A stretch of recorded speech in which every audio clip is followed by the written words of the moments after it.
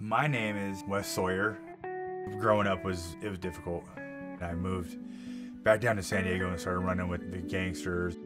And I'm going to prison for some pretty serious stuff. When I got out of prison, I went through the Department of Vocational Rehabilitation, and that's what led me to Goodwill.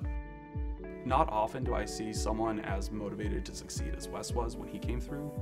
It was surreal. I'd never used a time card. I had never had a morning meeting.